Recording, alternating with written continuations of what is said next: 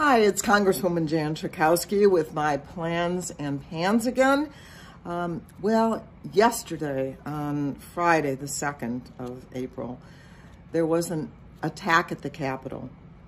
And I wanted to pay my respects to William Evans, the Capitol policeman who lost his life when a man drove his car right into him and another Capitol policeman. And so we have another loss of life at the Capitol. It's a very, very sad, and we give our respects to his family and also make sure that we have sufficient protection at the Capitol, including for our wonderful Capitol Police. We thank them. The president has announced and released the American Jobs Plan, which is really the infrastructure plan. You know, the last round was the rescue plan, and now this is the rebuilding plan. And it's about $2 trillion this time. That is really going to be transformational in terms of what it's going to do for the country. Of course, when you talk about infrastructure, you're talking about bridges and roads and mass transit. But we're also talking about delivering clean water, and we're talking about building or rebuilding or rehabbing 2 million homes and places of business, commercial property, and veterans' homes and schools. It's going to make such a difference on the landscape of our country. One of the things that especially hits home with me is that there is going to be $400 billion to expand home and community-based health care. And not just for the people who need it, which of course is the primary importance, but also for the workers, to make sure that these caregiving jobs are good jobs with good wages and that people have the right to organize into a labor union. So that has been something that I have been working on for many, many years. I also wanted to talk to you about something that my office does. Actually, all the congressional offices are invited to do the Congressional Art Competition for high school students. I'm telling you this now because the deadline for submissions is April 14th. And if you have a teenager, if you are a teenager that is in high school in the 9th Congressional District, we would love to see your contribution. What happens is that there is we have judges who actually help select the most worthy project or painting.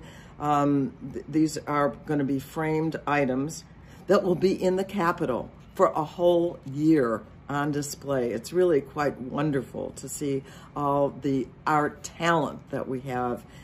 So get that into us, and we will put them all together, and then we will have the contest. There's also a 2nd and 3rd place winner, so we hope that our students will participate this year. Also wanted to tell you about something new with the Affordable Care Act tax credit. My good friend and now head of the Department of Health and Human Services has announced, starting immediately, a new tax credit, additional help for people who need to be able to pay for their health care coverage. It starts, as I said, immediately. And if you have already enrolled, you might want to go again to healthcare.gov and see the updated benefits that can be available to you right now to make the health insurance more affordable on the exchange. And if you're having trouble with that, or if you have questions about that, you can still call our office for help. Also, there is now open enrollment right now through August 15th And so, as I said, even if you've already enrolled in the Affordable Care Act, you can now do it again. Or if you missed enrollment, this is your time until August 15th to sign up. And I also have to talk to you about COVID. Well, you know, I've been warning all these months, over a year now, to take care. And unfortunately, what we saw in Illinois was a sharp increase in the number of cases. And this has been true in many places around the country as well. And so there has been a pause by the governor on the future opening. Hopefully we'll get back in the downward trend once again. So we know that there are or have been 6 million plus people who have been vaccinated in the state of Illinois. And if you are still having trouble, please let us know so that we can help with that. But it does seem to be that those are now more available, not only more doses, but to more categories of people.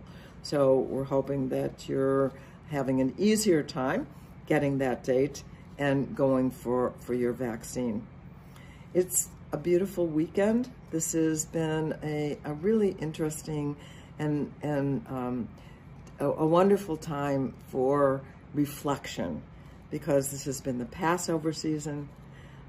We've had Good Friday, and tomorrow is Easter, and we've also have Ramadan, and so we hope that this special time is one of optimism, of hope for the future, of better times in our country, and the temperature is going up.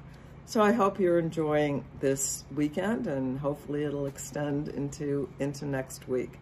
And I'll see you next week. Thanks so much.